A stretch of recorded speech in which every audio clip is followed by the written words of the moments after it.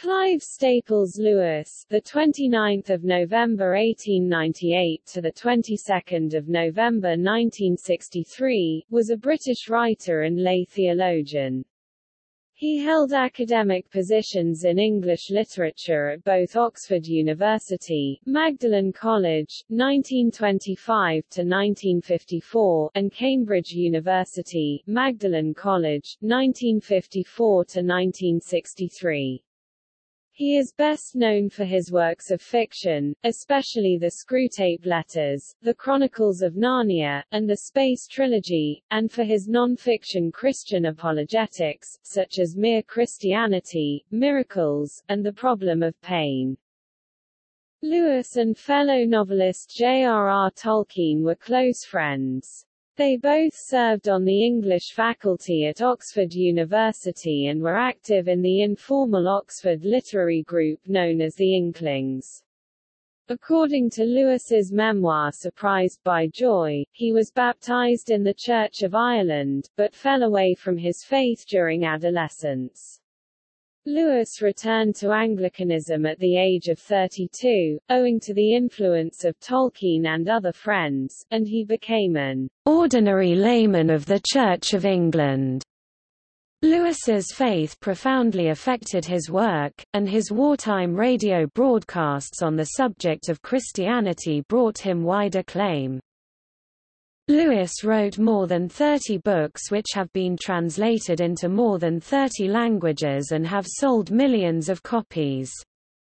The books that make up the Chronicles of Narnia have sold the most and have been popularized on stage, TV, radio, and cinema. His philosophical writings are widely cited by Christian apologists from many denominations. In 1956, Lewis married American writer Joy Davidman. She died of cancer 4 years later at the age of 45. Lewis died on the 22nd of November 1963 from renal failure, 1 week before his 65th birthday. In 2013, on the 50th anniversary of his death, Lewis was honored with a memorial in Poets' Corner in Westminster Abbey.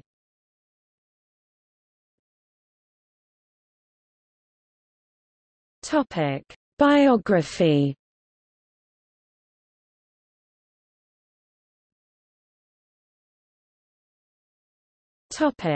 Childhood. Clive Staples Lewis was born in Belfast, Ireland, on 29 November 1898. His father was Albert James Lewis (1863–1929), a solicitor whose father Richard had come to Ireland from Wales during the mid-19th century.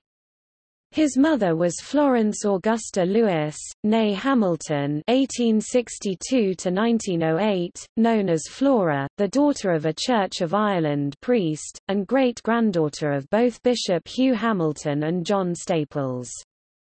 He had an elder brother, Warren Hamilton Lewis, known as Warnie. When Lewis was 4, his dog Jaxie was killed by a car, and he announced that his name was now Jaxie.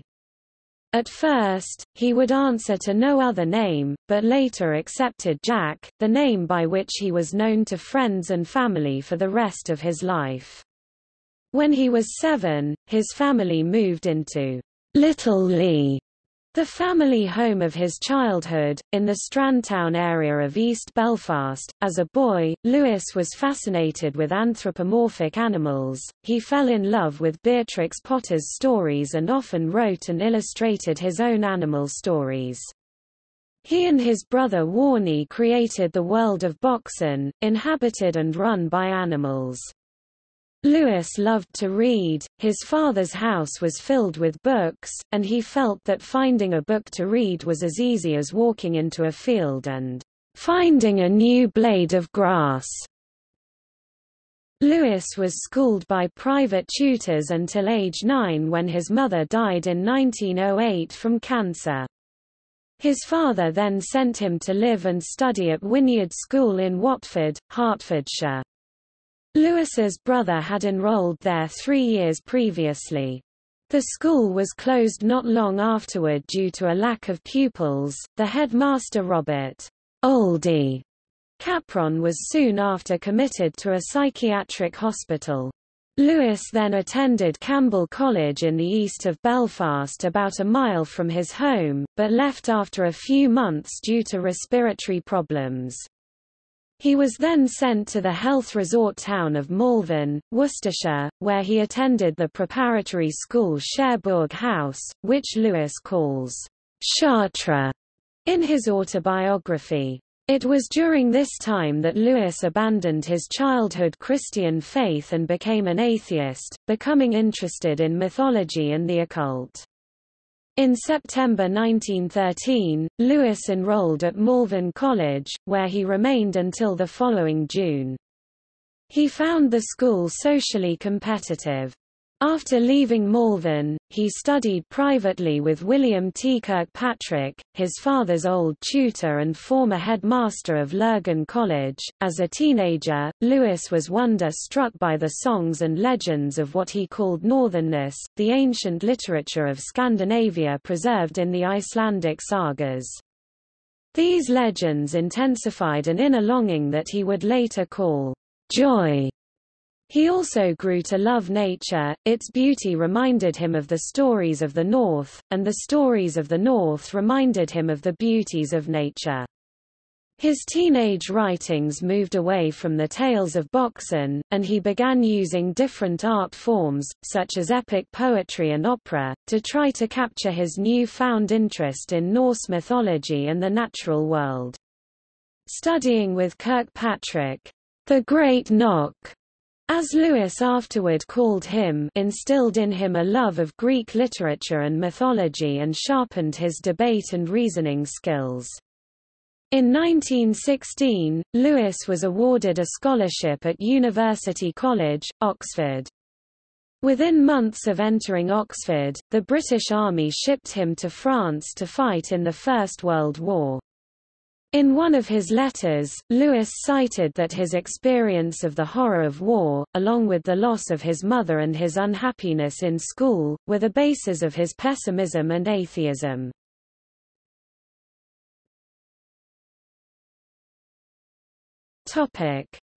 My Irish Life. Lewis experienced a certain cultural shock on first arriving in England. "No Englishman will be able to understand my first impressions of England," Lewis wrote in Surprised by Joy. "The strange English accents with which I was surrounded seemed like the voices of demons. But what was worst was the English landscape. I have made up the quarrel since, but at that moment I conceived a hatred for England which took many years to heal." From boyhood, Lewis had immersed himself in Norse and Greek mythology, and later in Irish mythology and literature. He also expressed an interest in the Irish language, though there is not much evidence that he labored to learn it. He developed a particular fondness for W. B. Yeats, in part because of Yeats's use of Ireland's Celtic heritage in poetry. In a letter to a friend, Lewis wrote, "I have here discovered an author exactly after my own heart, whom I am sure you would delight in, W. B. Yeats. He writes plays and poems of rare spirit and beauty about our old Irish mythology." In 1921, Lewis met Yeats twice, since Yeats had moved to Oxford. Lewis was surprised to find his English peers indifferent to Yeats and the Celtic revival movement, and wrote, "I am often surprised to find how utterly ignored Yeats is among the men I have met. Perhaps his appeal is purely Irish. If so, then thank the gods that I am Irish." Early in his career, Lewis considered sending his work to the major Dublin publishers, writing, "If I do ever send my stuff to a publisher, I think I shall try Maunsell, those Dublin people, and so tack myself definitely onto the Irish school."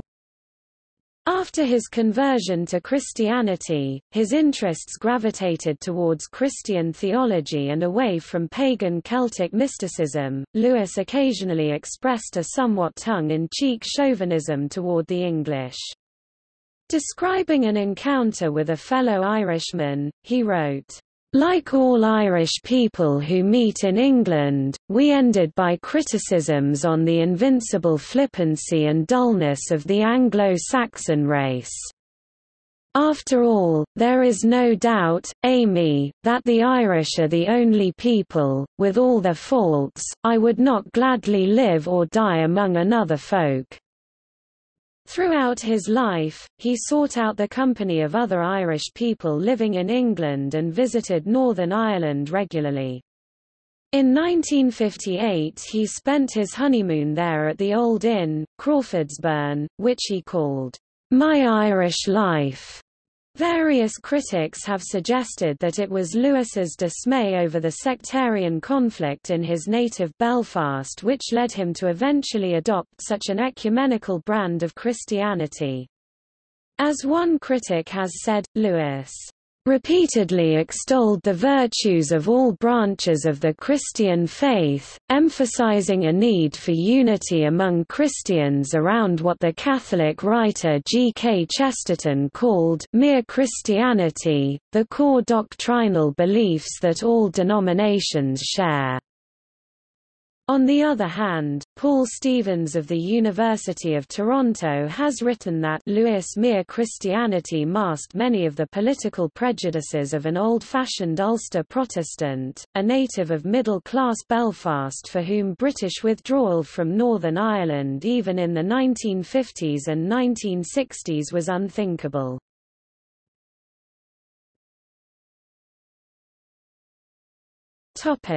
First World War and Oxford University. Soon after Lewis entered Oxford in the 1917 summer term, he joined the Officers' Training Corps at the university as his most promising route into the army. From there, he was drafted into a cadet battalion for training. After his training, he was commissioned into the 3rd Battalion of the Somerset Light Infantry of the British Army as a second lieutenant.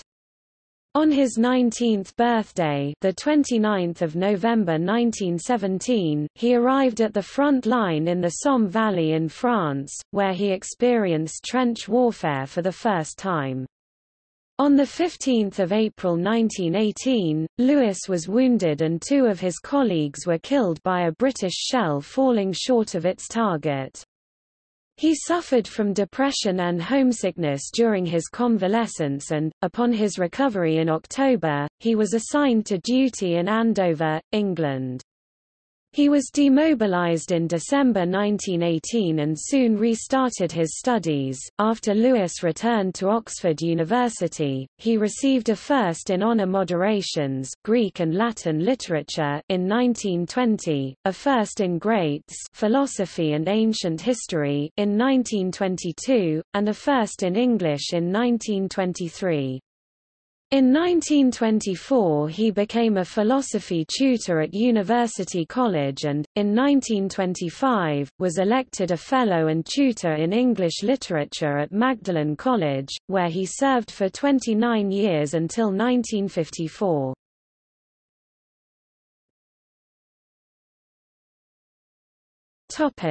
Jane Moore. During his army training, Lewis shared a room with another cadet, Edward Courtney Francis Paddy Moore (1898–1918).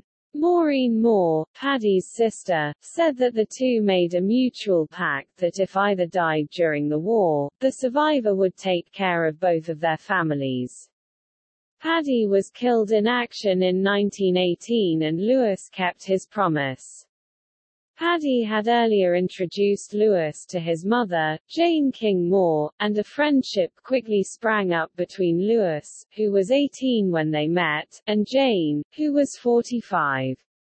The friendship with More was particularly important to Lewis while he was recovering from his wounds in hospital, as his father did not visit him. Lewis lived with and cared for More until she was hospitalized in the late 1940s. He routinely introduced her as his mother, referred to her as such in letters, and developed a deeply affectionate friendship with her. Lewis's own mother had died when he was a child, and his father was distant, demanding, and eccentric. Speculation regarding their relationship resurfaced with the 1990 publication of A. N. Wilson's biography of Lewis. Wilson, who never met Lewis, attempted to make a case for their having been lovers for a time. Wilson's biography was not the first to address the question of Lewis's relationship with More. George Sayer knew Lewis for 29 years, and he had sought to shed light on the relationship during the period of 14 years prior to Lewis's conversion to Christianity. In his biography Jack, A Life of C.S. Lewis, he wrote, "Were they lovers?" Owen Barfield, who knew Jack well in the 1920s, once said that he thought the likelihood was 50-50. Although she was 26 years older than Jack, she was still a handsome woman, and he was certainly infatuated with her. But it seems very odd, if they were lovers, that he would call her mother. We know, too, that they did not share the same bedroom. It seems most likely that he was bound to her by the promise he had given to Paddy and that his promise was reinforced by his love for her as his second mother. Later Sayer changed his mind. In the introduction to the 1997 edition of his biography of Lewis he wrote, "I have had to alter my opinion of Lewis's relationship with Mrs. More. In Chapter 8 of this book one wrote that I was uncertain about whether they were lovers.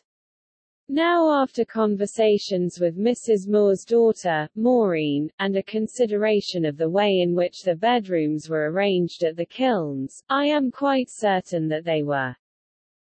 Lewis spoke well of Mrs. More throughout his life, saying to his friend George Sayer, "She was generous and taught me to be generous, too."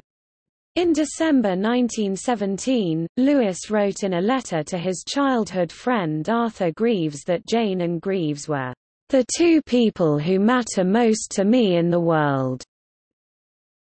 In 1930, Lewis moved into the Kilns with his brother Warnie, Mrs. More, and her daughter Maureen.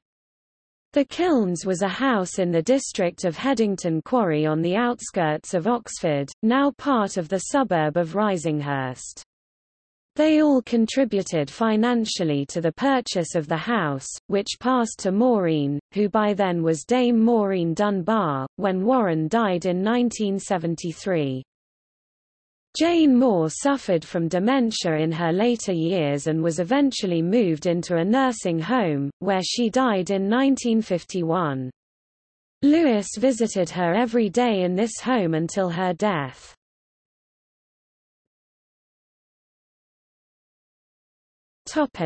Return to Christianity. Lewis was raised in a religious family that attended the Church of Ireland. He became an atheist at age 15, though he later described his young self as being paradoxically angry with God for not existing. His early separation from Christianity began when he started to view his religion as a chore and a duty. Around this time, he also gained an interest in the occult, as his studies expanded to include such topics. Lewis quoted Lucretius de Rerum Natura 5.198-9 as having one of the strongest arguments for atheism.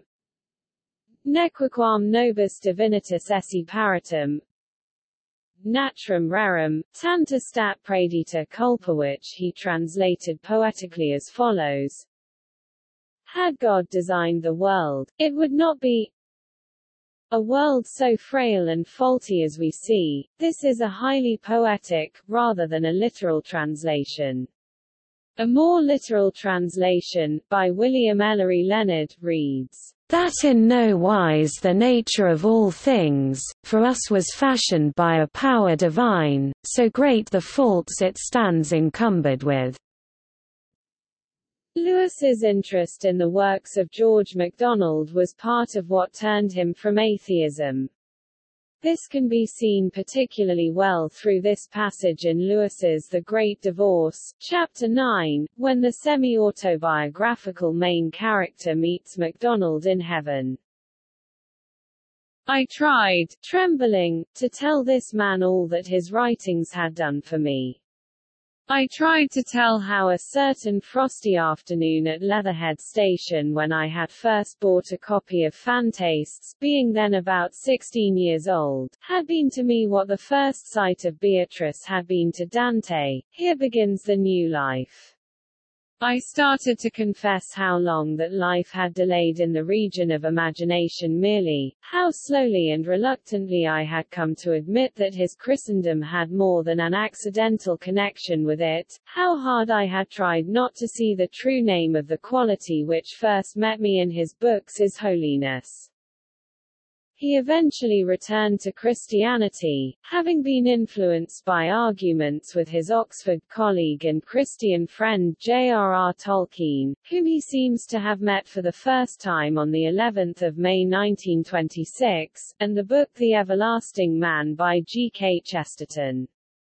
Lewis vigorously resisted conversion, noting that he was brought into Christianity like a prodigal, kicking, struggling, resentful, and darting his eyes in every direction for a chance to escape. He described his last struggle in Surprised by Joy. "You must picture me alone in that room in Magdalen College, Oxford, night after night, feeling, whenever my mind lifted even for a second from my work, the steady, unrelenting approach of him whom I so earnestly desired not to meet. That which I greatly feared had at last come upon me. In the Trinity term of 1929 I gave in, and admitted that God was God, and knelt and prayed, perhaps that night, the most dejected and reluctant convert in all England." After his conversion to theism in 1929, Lewis converted to Christianity in 1931, following a long discussion and late-night walk with his close friends Tolkien and Hugo Dyson. He records making a specific commitment to Christian belief while on his way to the zoo with his brother. He became a member of the Church of England, somewhat to the disappointment of Tolkien, who had hoped that he would join the Catholic Church. Lewis was a committed Anglican who upheld a largely orthodox Anglican theology, though in his apologetic writings, he made an effort to avoid espousing any one denomination. In his later writings, some believe that he proposed ideas such as purification of venial sins after death in purgatory, the Great Divorce and letters to Malcolm, and mortal sin, the Screwtape letters, which are generally considered to be Roman Catholic teachings, although they are also widely held in Anglicanism, particularly in High Church Anglo-Catholic circles. Regardless, Lewis considered himself an entirely orthodox Anglican to the end of his life, reflecting that he had initially attended church only to receive communion and had been repelled by the hymns and the poor quality of the sermons. He later came to consider himself honored by worshipping with men of faith who came in shabby clothes and work boots and who sang all the verses to all the hymns.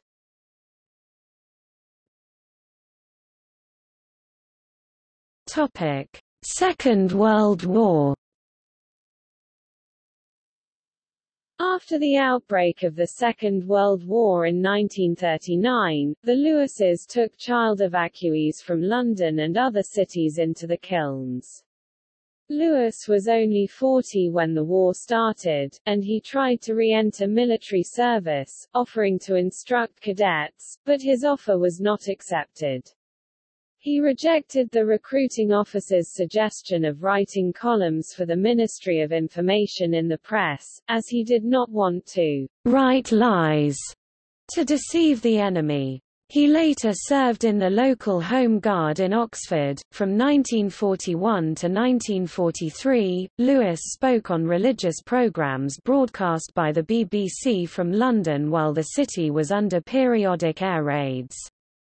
These broadcasts were appreciated by civilians and servicemen at that stage. For example, Air Chief Marshal Sir Donald Hardman wrote, "The war, the whole of life, everything tended to seem pointless. We needed, many of us, a key to the meaning of the universe." Lewis provided just that. The broadcasts were anthologized in Mere Christianity.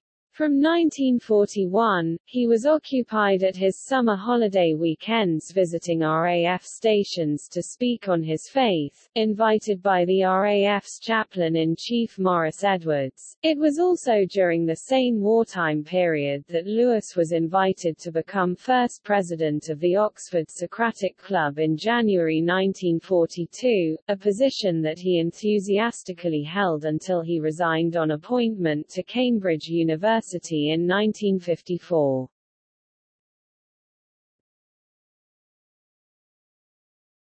Topic: Honor declined.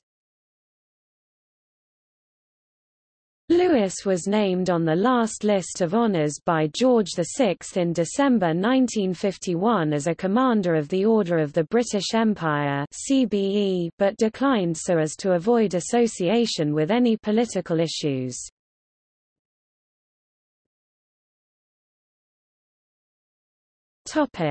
Chair at Cambridge University.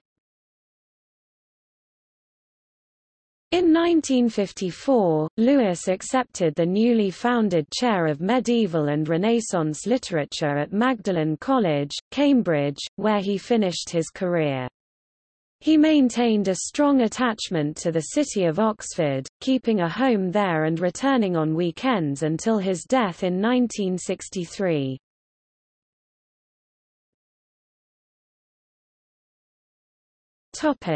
Joy Davidman.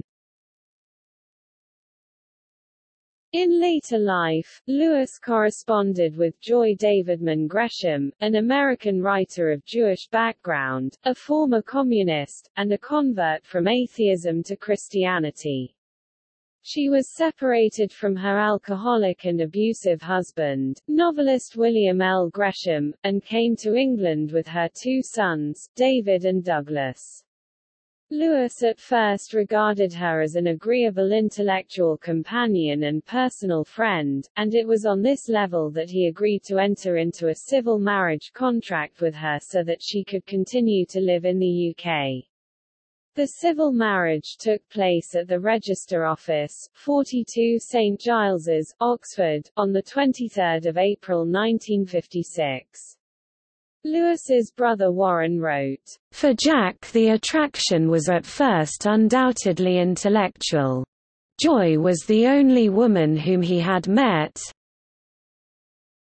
who had a brain which matched his own in suppleness, in width of interest, and in analytical grasp, and above all in humor and a sense of fun."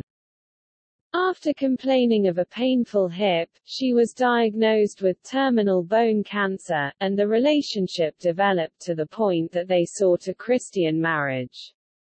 Since she was divorced, this was not straightforward in the Church of England at the time, but a friend, the Reverend Peter Bide, performed the ceremony at her bed in the Churchill Hospital on 21 March 1957. Gresham's cancer soon went into remission, and the couple lived together as a family with Warren Lewis until 1960, when recurrence of the cancer caused her death on 13 July. Earlier that year, the couple took a brief holiday in Greece and the Aegean. Lewis was fond of walking but not of travel, and this marked his only crossing of the English Channel after 1918. Lewis's book A Grief Observed describes his experience of bereavement in such a raw and personal fashion that he originally released it under the pseudonym N. W. Clarke to keep readers from associating the book with him. Ironically, many friends recommended the book to Lewis as a method for dealing with his own grief. After Lewis's death, his authorship was made public by Fabers with the permission of the executors. Lewis continued to raise Gresham's two sons after her death. Douglas Gresham is a Christian like Lewis and his mother, while David Gresham turned to his mother's ancestral faith, becoming Orthodox Jewish in his beliefs.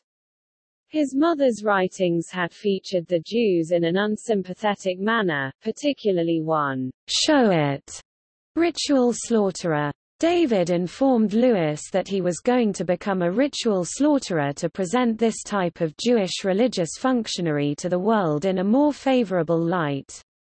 In a 2005 interview, Douglas Gresham acknowledged that he and his brother were not close, but he did say that they are in email contact.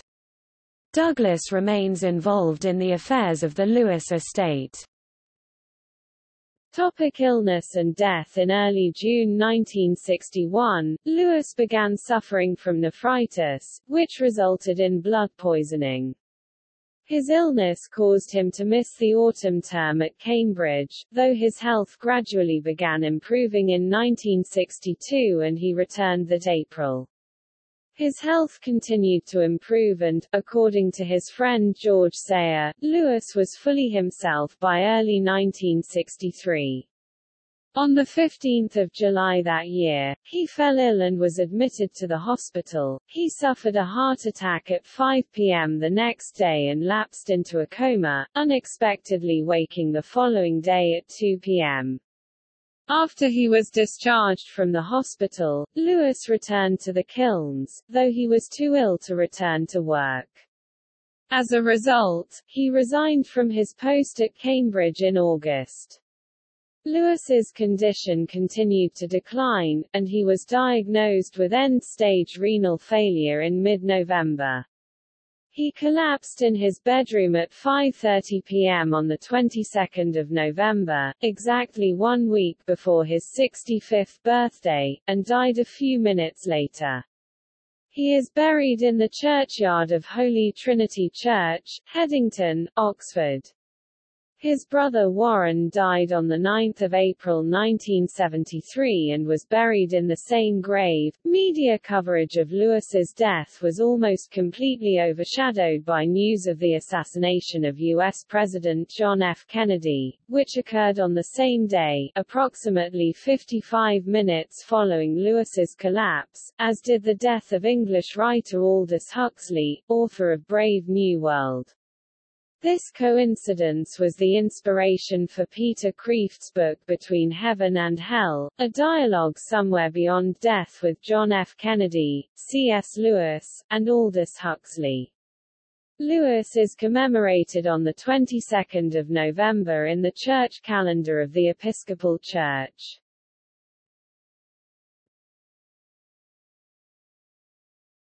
Topic: Career.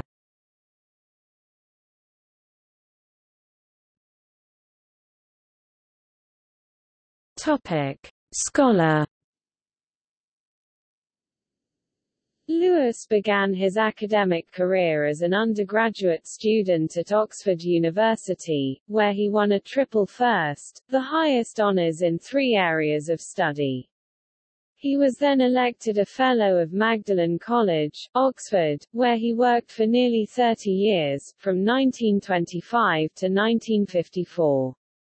In 1954, he was awarded the newly founded Chair of Medieval and Renaissance Literature at Cambridge University, and was elected a Fellow of Magdalen College. Concerning his appointed academic field, he argued that there was no such thing as an English Renaissance.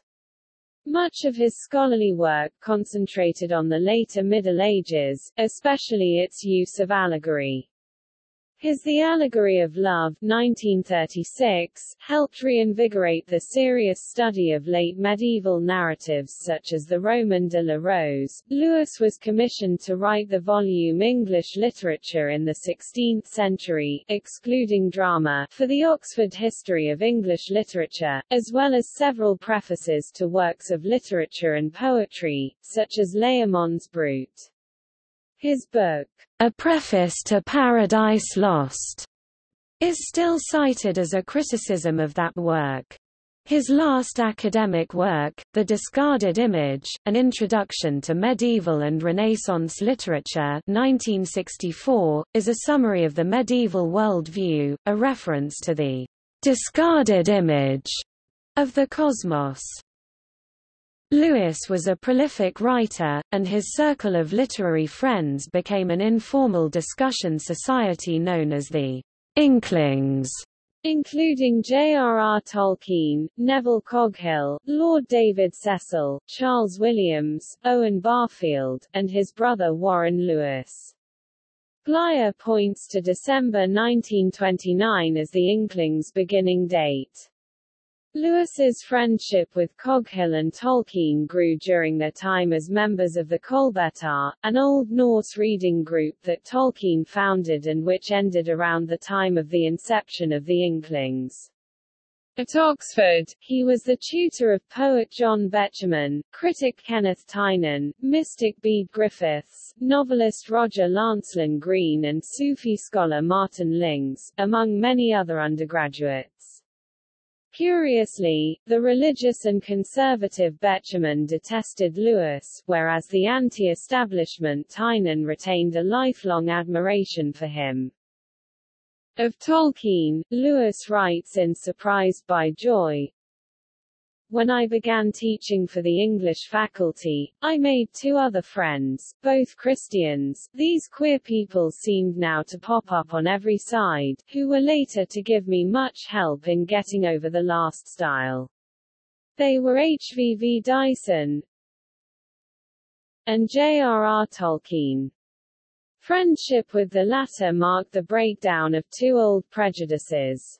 At my first coming into the world I had been, implicitly, warned never to trust a papist, and at my first coming into the English faculty, explicitly, never to trust a philologist." Tolkien was both. Topic: Novelist. In addition to his scholarly work, Lewis wrote several popular novels, including the science fiction space trilogy for adults and the Narnia fantasies for children. Most deal implicitly with Christian themes such as sin, humanity's fall from grace, and redemption. His first novel after becoming a Christian was The Pilgrim's Regress, 1933, which depicted his experience with Christianity in the style of John Bunyan's The Pilgrim's Progress.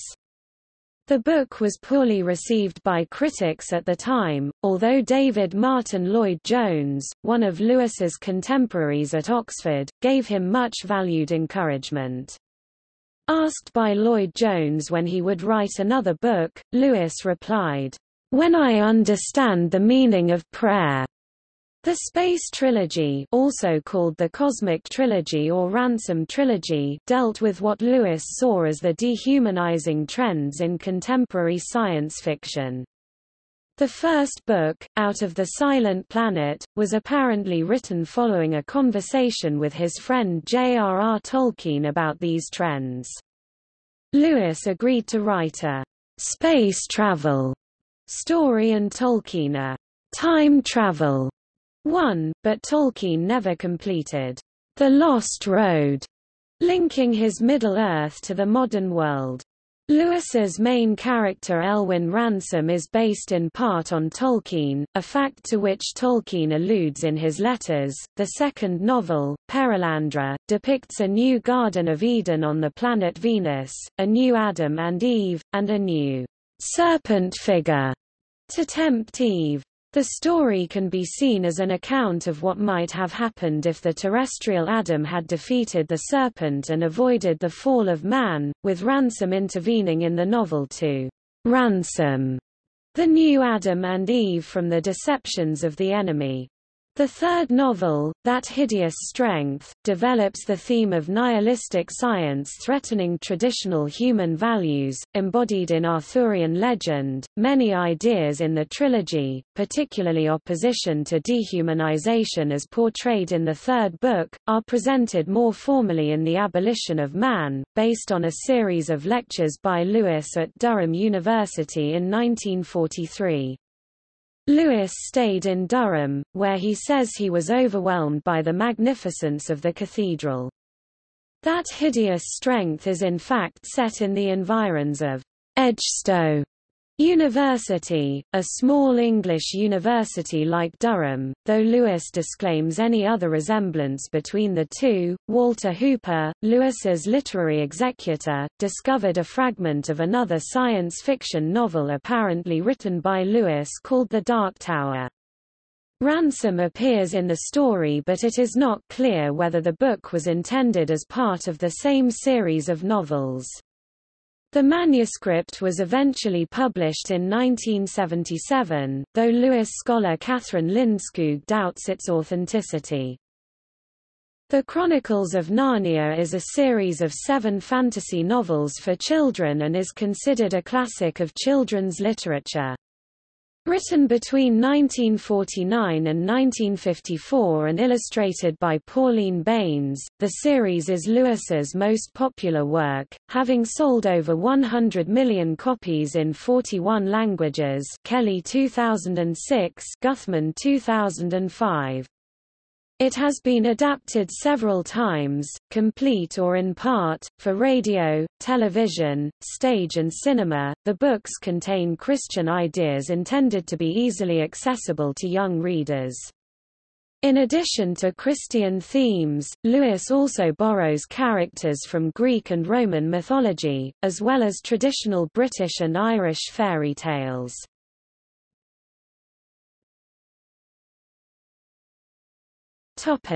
Other works. Lewis wrote several works on heaven and hell.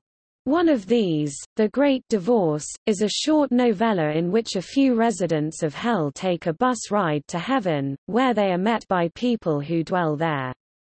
The proposition is that they can stay if they choose, in which case they can call the place where they had come from purgatory instead of hell, but many find it not to their taste. The title is a reference to William Blake's The Marriage of Heaven and Hell, a concept that Lewis found a disastrous error. This work deliberately echoes 2 other more famous works with a similar theme, The Divine Comedy of Dante Alighieri, and Bunyan's The Pilgrim's Progress. Another short work, The Screwtape Letters, consists of letters of advice from senior demon Screwtape to his nephew Wormwood on the best ways to tempt a particular human and secure his damnation. Lewis's last novel was Till We Have Faces, which he thought of as his most mature and masterly work of fiction but which was never a popular success. It is a retelling of the myth of Cupid and Psyche from the unusual perspective of Psyche's sister. It is deeply concerned with religious ideas, but the setting is entirely pagan, and the connections with specific Christian beliefs are left implicit. Before Lewis's conversion to Christianity, he published 2 books, Spirits in Bondage, a collection of poems, and Daima, a single narrative poem. Both were published under the pen name Clive Hamilton. Other narrative poems have since been published posthumously, including Launcelot, The Nameless Isle, and The Queen of Drum. He also wrote The Four Loves, which rhetorically explains 4 categories of love: friendship, eros, affection, and charity. In 2009, a partial draft was discovered of Language and Human Nature, which Lewis had begun co-writing with J.R.R. Tolkien, but which was never completed.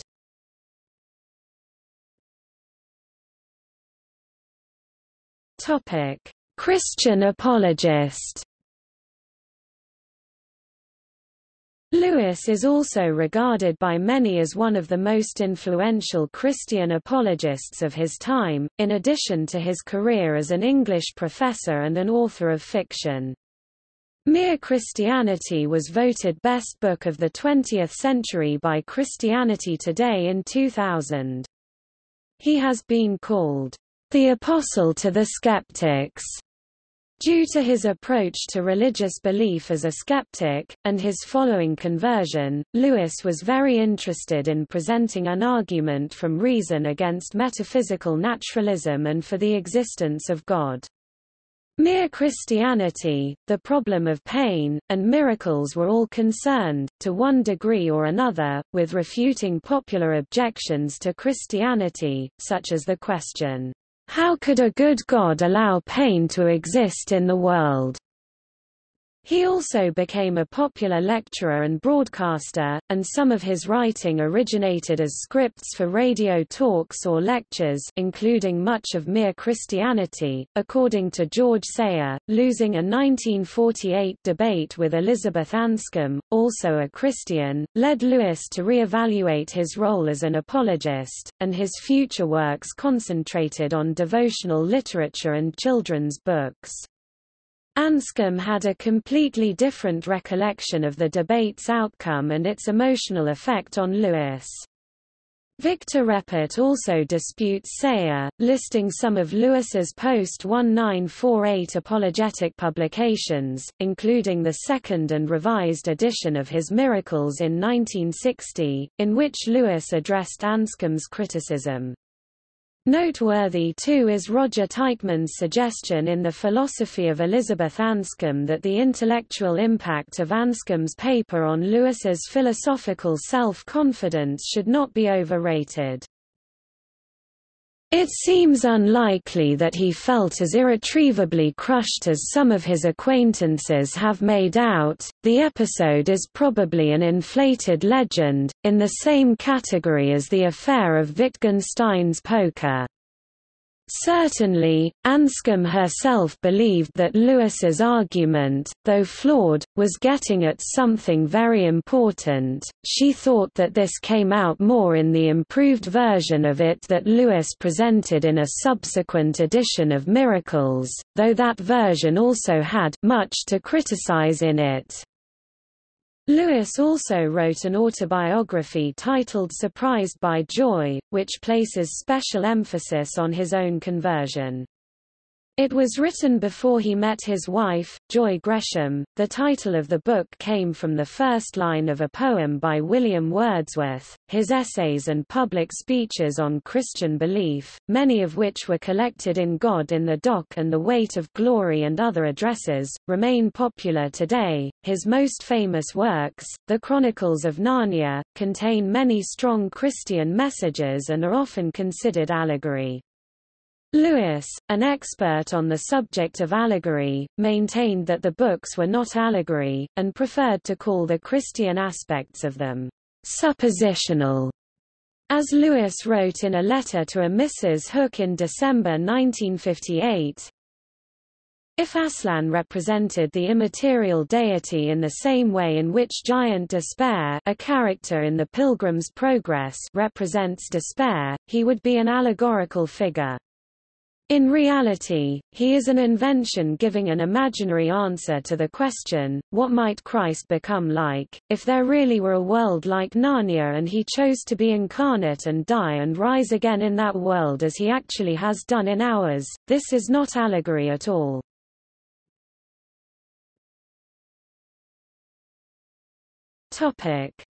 Trilemma.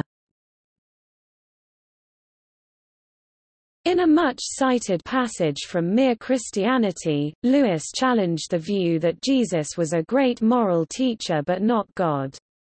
He argued that Jesus made several implicit claims to divinity, which would logically exclude that claim.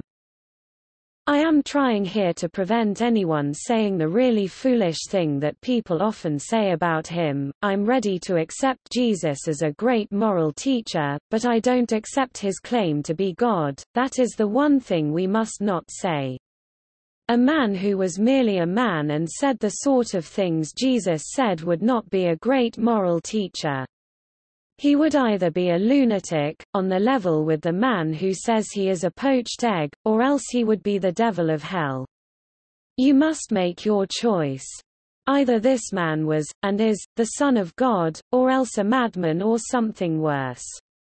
You can shut him up for a fool, you can spit at him and kill him as a demon, or you can fall at his feet and call him Lord and God, but let us not come with any patronizing nonsense about his being a great human teacher. He has not left that open to us. He did not intend to. Although this argument is sometimes called Lewis's trilemma, Lewis did not invent it but rather developed and popularized it. It has also been used by Christian apologist Josh McDowell in his book More Than a Carpenter. It has been widely repeated in Christian apologetic literature, but largely ignored by professional theologians and biblical scholars. Lewis's Christian apologetics, and this argument in particular, have been criticized. Philosopher John Bevislaus described Lewis's arguments as textually careless and theologically unreliable, and this particular argument as logically unsound and an example of false dilemma. Theologian John Hick argues that New Testament scholars do not now support the view that Jesus claimed to be God. New Testament scholar N. T. Wright criticizes Lewis for failing to recognize the significance of Jesus's Jewish identity and setting, an oversight which, at best, drastically short-circuits the argument, and which lays Lewis open to criticism that his argument doesn't work as history, and it backfires dangerously when historical critics question his reading of the Gospels. Although he believes this doesn't undermine the eventual claim, Lewis used a similar argument in The Lion, the Witch and the Wardrobe, when the old professor advises the young heroes that their sister's claims of a magical world must logically be taken as either lies, madness, or truth.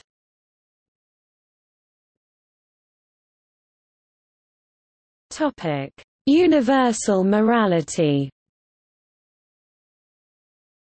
One of the main theses in Lewis's Apologia is that there is a common morality known throughout humanity, which he calls natural law. In the first 5 chapters of Mere Christianity, Lewis discusses the idea that people have a standard of behavior to which they expect people to adhere. Lewis claims that people all over the earth know what this law is and when they break it. He goes on to claim that there must be someone or something behind such a universal set of principles. These then are the 2 points that I wanted to make. First, that human beings, all over the earth, have this curious idea that they ought to behave in a certain way, and cannot really get rid of it. Secondly, that they do not in fact behave in that way. They know the law of nature, they break it. These 2 facts are the foundation of all clear thinking about ourselves and the universe we live in. Lewis also portrays universal morality in his works of fiction. In the Chronicles of Narnia he describes universal morality as the deep magic which everyone knew. In the 2nd chapter of Mere Christianity, Lewis recognizes that many people find it difficult to understand what this law of human nature is, and he responds first to the idea that the moral law is simply our herd instinct, and second to the idea that the moral law is simply a social convention. In responding to the second idea, Lewis notes that people often complain that one set of moral ideas is better than another, but that this actually argues for there existing some real morality, to which they are comparing other moralities. Finally, he notes that sometimes differences in moral codes are exaggerated by people who confuse differences in beliefs about morality with differences in beliefs about facts. I have met people who exaggerate the differences, because they have not distinguished between differences of morality and differences of belief about facts. For example, one man said to me, 300 years ago people in England were putting witches to death. Was that what you call the rule of human nature or right conduct? But surely the reason we do not execute witches is that we do not believe there are such things. If we did, if we really thought that there were people going about who had sold themselves to the devil and received supernatural powers from him in return and were using these powers to kill their neighbors or drive them mad or bring bad weather, surely we would all agree that if anyone deserved the death penalty, then these filthy quislings did. There is no difference of moral principle here, the difference is simply about matter of fact. It may be a great advance in knowledge not to believe in witches, there is no moral advance in not executing them when you do not think they are there. You would not call a man humane for ceasing to set mousetraps if he did so because he believed there were no mice in the house. Lewis also had fairly progressive views on the topic of animal morality. In particular the suffering of animals, as is evidenced by several of his essays, most notably, on vivisection and on the pains of animals.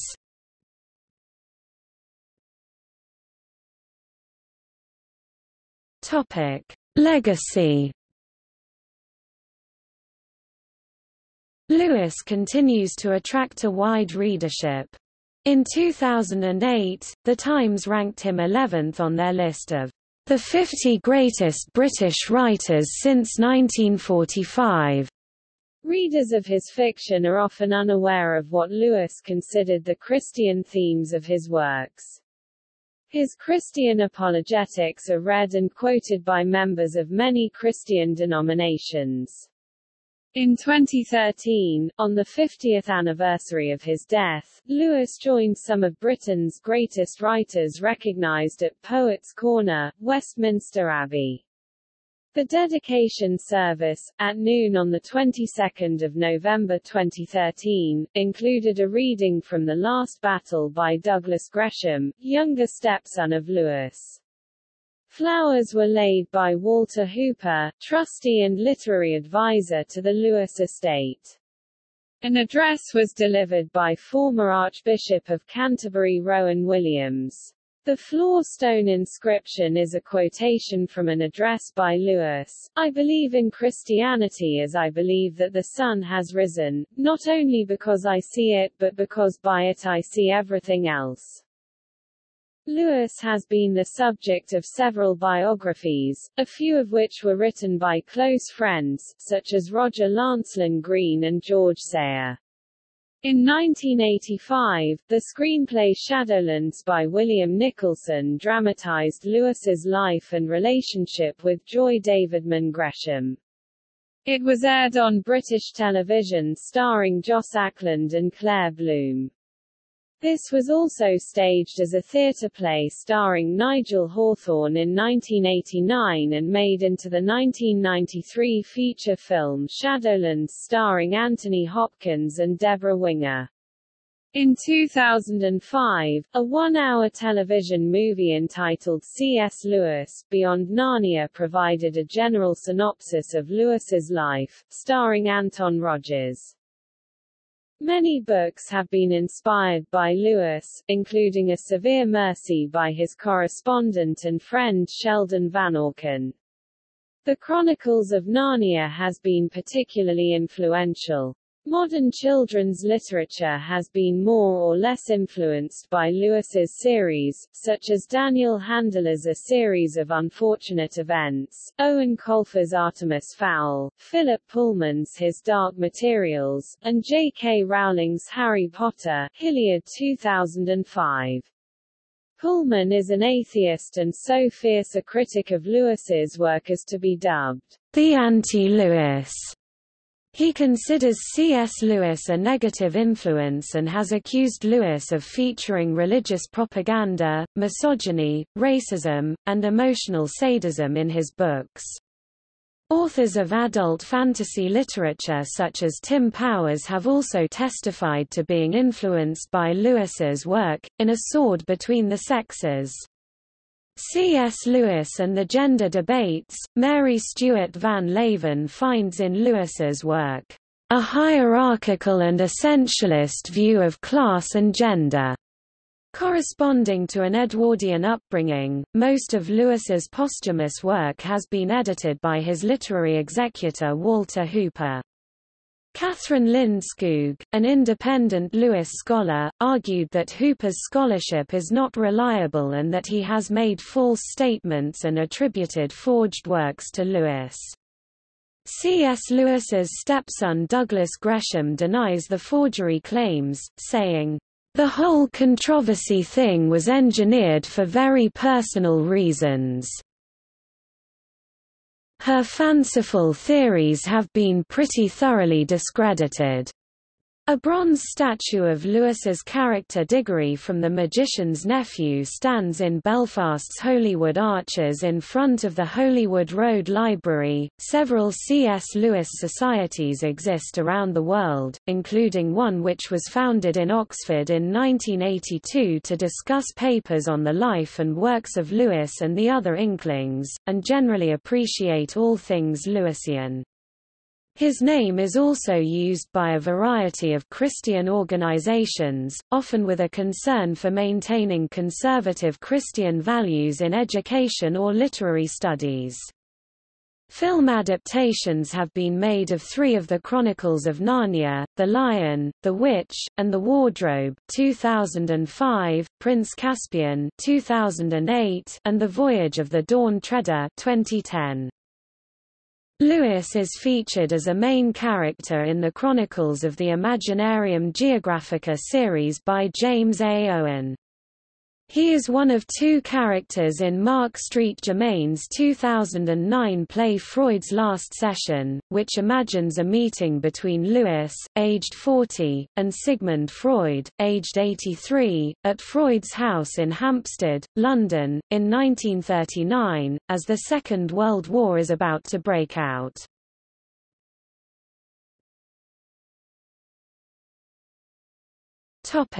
Bibliography.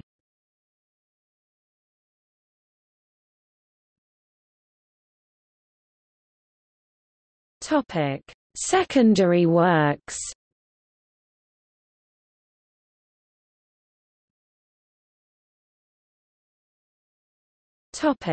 See also: Marion E. Wade Center at Wheaton College, has the world's largest collection of works by and about Lewis. Courtly Love, Johann Huizinga, D. W. Robertson, Jr. == Notes